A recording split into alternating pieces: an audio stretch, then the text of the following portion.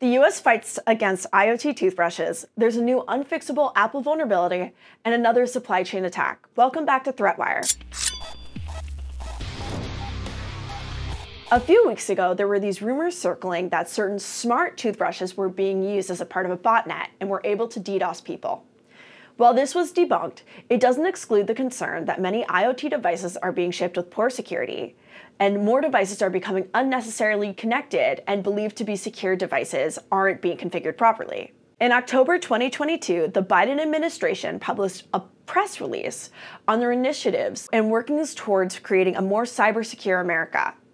Tucked away in this release was a paragraph about the initiative to create a label system for IoT-enabled devices to acknowledge that they meet a certain level of cybersecurity. This month, the US has released final ruling about this new label, and it's coming into effect. The label, called the US Cyber Trust Mark, is now available as a part of the FCC's regulatory purview. In the ruling and explanation, they separate products and devices.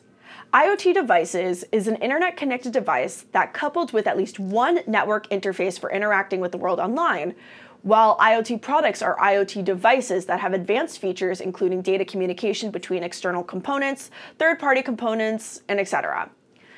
At the moment, the ruling initially only applies to IoT products. The examples given include security cameras, smart thermometers, and baby monitors. This new IoT ruling will not apply to motor devices, medical devices, and motor equipment, as they are regulated by different agencies. Smartphones and general computer equipment are explicitly excluded from these IoT products covered by this program. Companies are requested to create a new endpoint to help collect information so that consumers can see required information in a uniform way.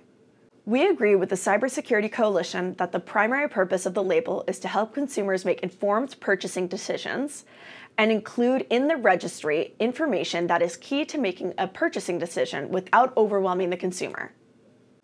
In my research of the story, I was personally unable to find how to apply for this marking, but if you do know or work at a company that this will be applying or will be applying to, let me know what you think down in the comments below. Everyone is talking about the Apple antitrust lawsuit, but we have a more pressing Apple story to cover.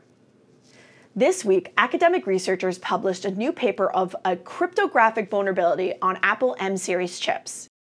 Yes, maybe even the newly released M3. At the moment, the vulnerability is confirmed to work on the M1, and based on its functionality, it's extrapolated to work on any M-series chip.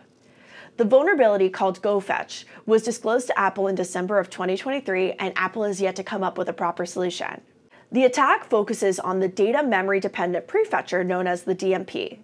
The DMP speeds up processing by attempting to predict what might be needed from memory in the future, and pulls it out from slower memory into faster memory space. If the data is correct, it is used. If the data is not that which is expected, the computer ignores it and requests the data it requires. Our key insight is that while the DMP only dereferences pointers, an attacker can craft program inputs so that when those inputs mix with cryptographic secrets, the resulting intermediate state can be engineered to look like a pointer if and only if the secret satisfies an attacker-chosen predicate. Following this, by observing the DMP, they're able to programmatically infer bits about secret cryptographic keys. The attack can work on both traditional encryption models and post-quantum encryption models. The GoFetch attack can be executed via download of any application that doesn't require root access, so any third-party app could have this vulnerability tucked away. Fixing this vulnerability has the cost of computation speed. The M3 is reported to have a special feature which allows developers to disable the DMP functionality, but again, this is at the cost of the speed of the computer. So there is no fix right now. So encouraging smart and safe computing is the only major mitigation. According to Bleeping Computer, right now, Apple's spokespeople are only able to share a developer page outlining a migration, which we've linked below. I've alluded to my interest in supply chain attacks in the past, but I found another story to share with you. There recently was a supply chain attack executed that was discovered over by the Checkmarks team, which they shared on their blog on March 25th, 2024. This supply chain attack comes down to clever typo squatting. Usually, Python artifact files are mirrored onto files.pythonhosted.org, but attackers were using files.pypyhosted.org, that's PYPI.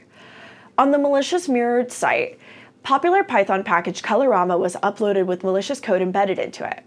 After the software from the malicious Colorama package was run, it was looking into cookies from browsers, info from Discord, crypto wallets, and more.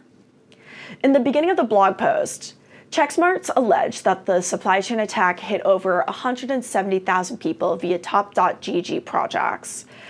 It was a weird way they put it, but they were talking about community size and kind of made it confusing, and I just want to clarify that this was actually only talking about the community size. In reality, the top.gg libraries had around 2 downloads per day. Allegedly, at the same time, the top.gg community was also faced with a DDoS attack on their systems under the belief that this was preventing the supply chain attack from being discovered. Checksmarts has also published their indicators of compromise on their blog, so please be sure to go check it out. As I said last week, I would read out a comment or two. Last week's stories, I talked a lot about the CVE system and what's happening. I think that Violent Orchid put it best. I love your name, by the way. The CVEs not being reported until they are fixed means that vulnerabilities will exist without information being provided to parties that need to deal with it until a fix is available. There were a lot of great comments last week, and a few that had me in absolute stitches. I look forward to reading your comments for this week's episode. I know we talked about this in the past, but don't worry, I didn't forget. The book club is going to start April 23rd, 2024. It's going to be in the EST time zone later in the day, so if you're not already a member of the Patreon and want to join the book club, please head over to patreon.com/ThreatWire. As we approach our first meeting, I'll share some more info about it. We're going to start off with reading Hacking: The Art of Exploitation by John Erickson, so please look forward to it. Baby, come here.